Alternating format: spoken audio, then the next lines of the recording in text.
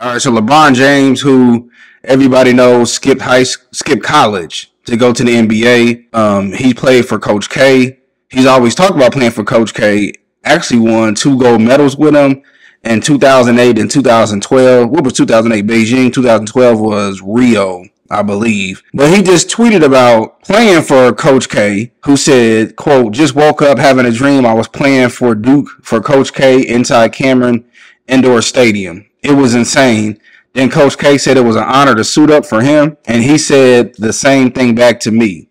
He's such a legend. Then it turned into a concert. Dre and Snoop were performing, and they was doing the song Next Episode. The roof and Cameron damn near came off. Then my alarm went off, and I woke up. Now look, I'm gonna say this: LeBron's pretty well. I guess he'd be 40 in a couple more months. A lot of us, when you get to this point, you start thinking about things that you wish you could have done. Not necessarily regrets, but just like, oh, if I can go back, things would have been different.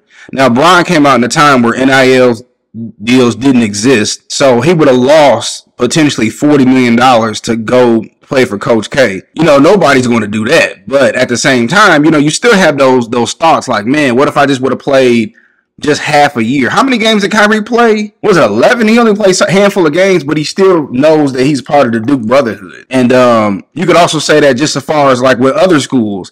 I even remember T-Mac talking about he still thinks about playing at Kentucky. Deion Sanders said he still dreams about playing Major League Baseball. Even myself, there are things that I look back and I'm like, man, if I can go back, I would have did this different. Or I'll have dreams about things that I haven't done yet.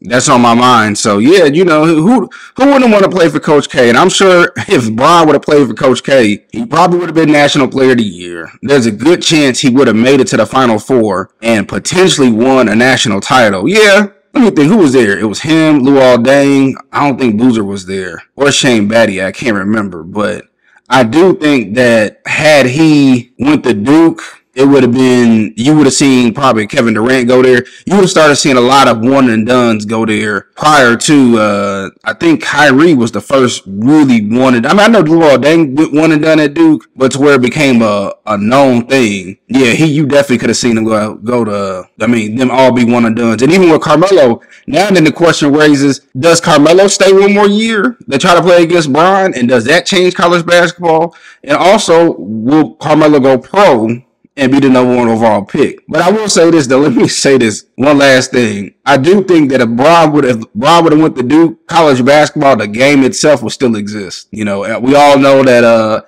NCAA football came back, but there's still a fan base for college basketball, not just 2K. But I just want to get my quick thoughts about it. Again, it's Coach K. Who wouldn't want to play for him at Duke? And I know he talked about his sons play. He hoped his sons play for him. I'm pretty sure if Coach K would have stayed, Bronny and Bryce would have played at Duke. And then also, that would have also changed Bronny's development as well, because right now, he's you can tell he's still learning the ropes in the NBA and the G League. But yeah, I just want to get my quick thoughts about it. Tell me what y'all think.